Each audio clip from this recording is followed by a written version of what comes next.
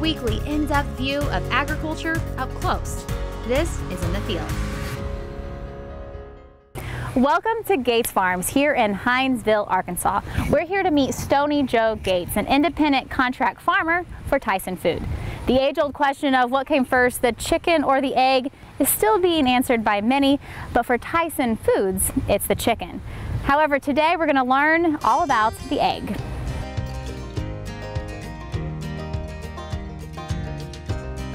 Hello. Hi. Nice to meet you. I'm Jamie. Jamie, Stoni Gates. Welcome to the farm. No, thank you so much.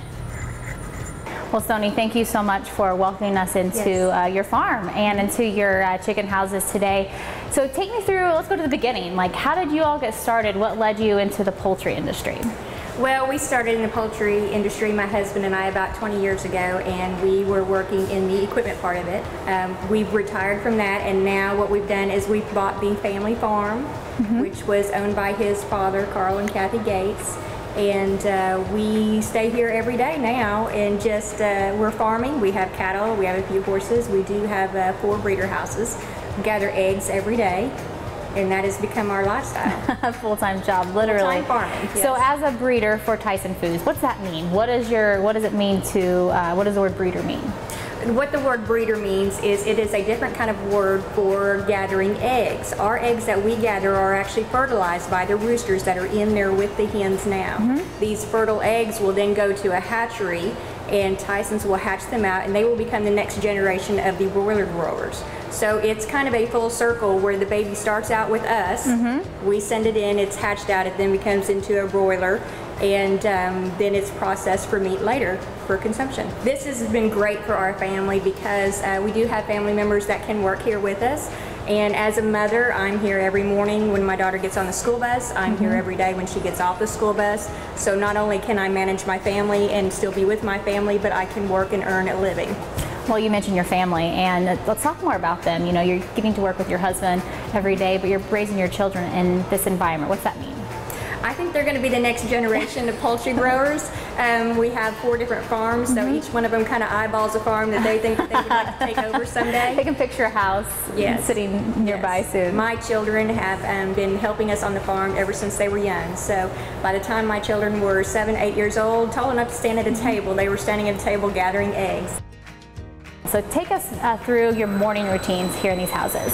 Early in the morning, these birds start their morning breakfast, if you will, at 4:45 in the morning. That's early. We have a controller that comes on, and it turns all the feeders on for them. It turns all the lighting on for them, ventilation. So the birds are actually eating for the first hour that they're up in the morning.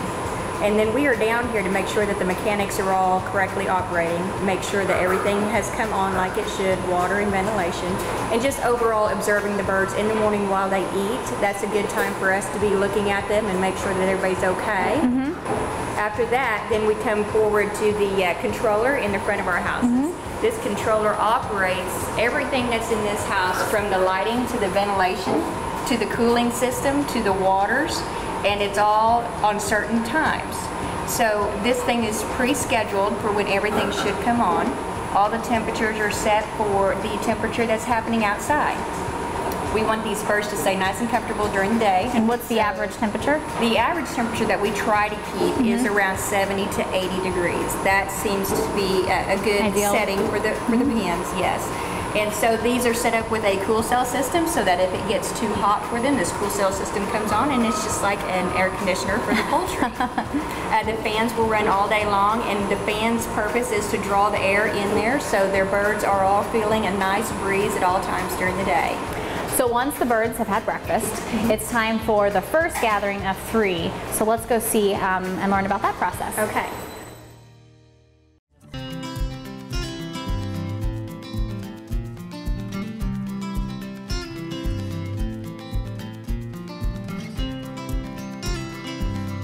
My daughter, Haley Gates. She's been gathering eggs with us ever since she was tall enough to reach the table. You could get a booster up for her. Yes, yes. What our purpose here is to gather the eggs 3 times a day. That way they are evenly taken off the belt. And what we are looking for is the best quality of eggs, that there are no feathers, there's no dirt on these. So these are going to be premium hatching eggs for us, which we're going to put into this rack. This rack is then going to go into a cooler room and kept exact temperature until... And what temperature is that? We're going to keep that 70 degrees. 70 degrees. Yes. And we're going to keep it at that temperature until the Tyson food truck comes to pick those eggs up to then go to the hatchery. So she's going to be sorting out the most perfect eggs here. We also have what we call a Plan B area here, which is any egg that we think might have some possible dirt or contamination on it. These eggs are kept separate from the premium hatch eggs. They could still possibly hatch, but we just don't want to mix the contamination in with our premium eggs. So the quality control, you know, starts here. That's right, that's right. And when we're done, then we just clean this whole area. Everything needs to be disinfected after each gathering. The floors need to be swept. We usually vacuum the floors every day 3 times. We also disinfect the floor because we don't want these carts rolling on any possible feathers or contamination before they go into our egg room. So 3 times a day we'll be doing this, and then we will keep track of how many eggs we get on each gathering, which we keep on a chart that Tyson Food provides for us. That chart gives our service techs the information when they come to see how many eggs we've gathered every day and how many cull eggs we've had every day, how many chickens that we have lost. And he takes all that information, puts it in this computer, and then he lets us know where we are compared to all the other hatching farms. It's a good way just for everybody to know that we're doing great, we're where we should be, we're following the averages, or if there's a problem, then he can see daily what we're doing, and maybe he can help advise us to what we need to make a change on. Everybody here is trained on biosecurity. They are trained on animal welfare. We also have posters that Tyson Food provides us that we put on the walls. So speaking of that training, we also, coming here to your farm, went through animal welfare training to even step foot in this. And so part of that is the clothes you wear and things when you go into the houses. So I think you're going to take us into the houses next. So take us through when you don't wear your street clothes, when you're headed into the houses. So what do you change into? We change into scrubs. Those are the scrubs that are worn just specifically in these houses. We also have a set of boots that's worn specifically in this house.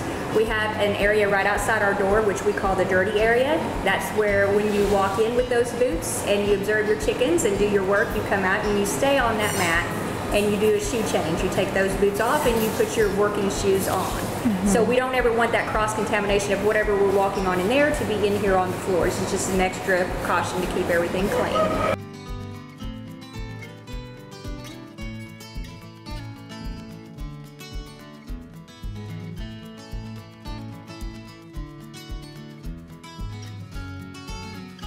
You're constantly being educated on new practices, but they're keeping you educated, but also you're providing them with information so that they best understand the process that they're implementing. That's right, that's right. With raising these birds, Tyson comes out very often, and the company will give us educational videos on making sure that we are handling the birds properly, make sure that the biosecurity is correct, make sure that we're still gathering correctly. Sometimes there needs to be changes made, and they are very good to come out here and let us know what those changes are. It's just important that we all follow the same rules so we give these eggs the best possible chance to hatch out.